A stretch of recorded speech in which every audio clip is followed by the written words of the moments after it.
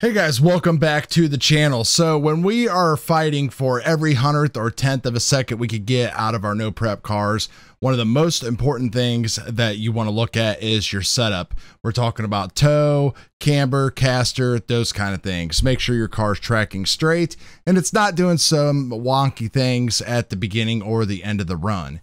In my last video, you could see, and I told you about the crashes that I had on how I had just a slight fade to the left at the end of my run, and I just couldn't make it past the finish line before I hit those ramps and had some awesome crashes. After further inspection with some of these setup tools I have behind me, I could see that my camber and my toe angles were not quite 100%. There was a couple degrees of variation between front, back, side to side, all that kind of stuff. We'll show you over here on the bench what exactly I'm talking about. If you're new here, we do all kinds of no prep drag videos. We do RC, FPV, all that kind of fun stuff. So if you're interested in anything else that I have to say, breakout chassis build coming up, Tekin speed controller tuning, radio tuning, all that kind of stuff, hit that subscribe button and don't forget to give me a like. So honestly, this whole video was going to be about a really nice setup station that I just got. But the thing is it just does not work for this size car.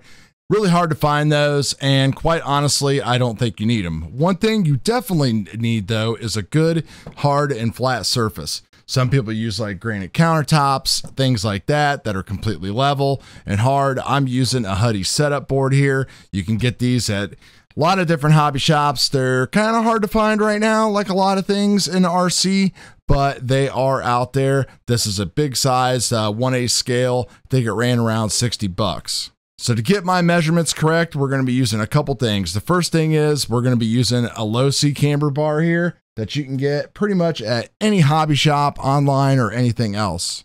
And then to work on our toe, we're going to be using a big carpenter square, and we're going to be using this toe gauge setup created by Tim over at Barth Racing Concepts. You can find this on his Etsy store. I will put a link to it and we'll show you how this all bolts up and helps you get your toe. So I'm just running standard arms and pieces on the DR10, so there's not a whole lot of adjustment I can actually do to like rear toe and other things without purchasing those adjustable type of arms and the like. I have some of that stuff that's on the breakout chassis, and I know that they actually sell toe adjustment arms and all that kind of stuff for the rears. Don't have those. Don't know if I'll be going with that. I run the standard amount, which I think is around 2 degrees toe in, which seems to work really well for me. Always has, and you know, even tire wear and everything, as long as my camber is set correctly. So we're going to do that right now. We're also going to do the toe, as I said before. These numbers are all kind of arbitrary. Some people say to set things up 0 all the way around. Some people say you want to set them up like a buggy, for example, which would be somewhere around 0.5 to like 2. I've even seen people go to the negative side. It all depends on what kind of shock mounting options you have, how much droop you have set into your system, and everything like that. But for a good starting place, go ahead and set your cambers at 0 on all 4 tires, and that way you won't have anything to worry about. And then you can come back and make some adjustments if things just aren't running and working well for you.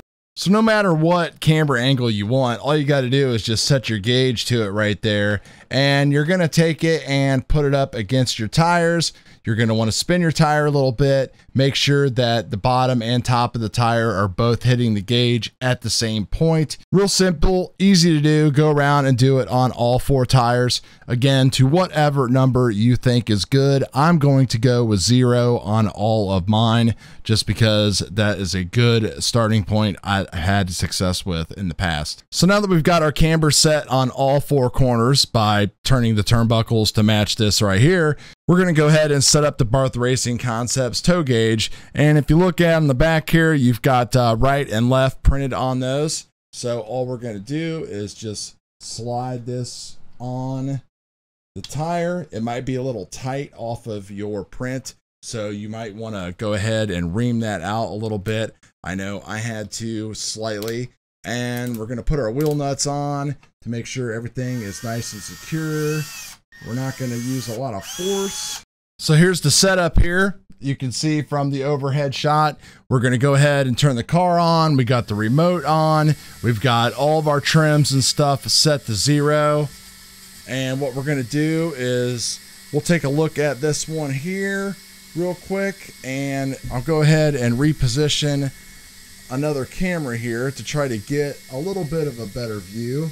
It's just a genius design here. If you look right here really close, I've got everything squared with the carpenter square, and I've got the wheel tools up all the way against that and the 1 degree. And if you look really closely right there, there's just a slight little gap that we need to close by changing the steering turnbuckle. I like to run 1 degree toe out in the front just because it kind of helps things when you're turning a little bit, or going straight to that matter. See, if you're running a little bit of toe out and you're starting to turn this way, you still got this tire over here that's kind of help pulling you straight. Same thing if you turn this way, this tire over here is help pulling you a little straight.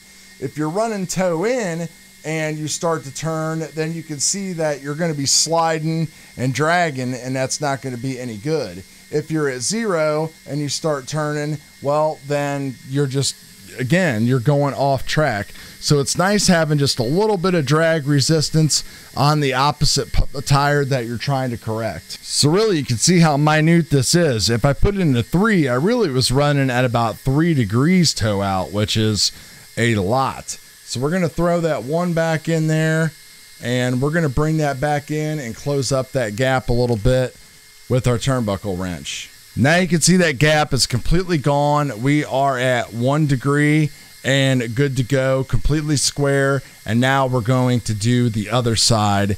All right, that side was bang on. So we're in good shape now. Go ahead and just turn everything off, and we're ready to put the car back together and go run it. So again, just a nifty kit that Tim has put together to help dial in that toe. Of course, we're not doing anything on the rear, but if you had adjustable arms, you could do it. He's going to give you rear adjustment tires as well. So there's your fronts, left, right, 0 through 3 degrees. And then, of course, don't forget about that Losi bar. I think RPM makes these stuff too. RPM also makes a toe adjustment, but the thing is really cheaply made and wonky. This is, to me, a lot more of a precision type of device to do that next to using like a setup station. But again, the setup stations just aren't going to work for our applications. Your toe bars and stuff like that just aren't big enough. They're just not going to fit. I'm sure that we'll see something in the future when it comes to this type of stuff for no prep drag. You know, we've got the scales and things like that. So I'm pretty sure that this is one area of development that people are not going to let go. But definitely I'll put a link again to Tim's Etsy store down below. I think it's around 30 bucks. And, you know, maybe send him a message or something on his Facebook page or whatever. And maybe he'll hook you up with a discount or a coupon code or something like that. So that is it, guys. That is going to do it for this video. Now we're going to get ready and go out and run. So come back and we will show you how this baby does. Hopefully we can get even faster than that 235. So we will talk to you later. Peace.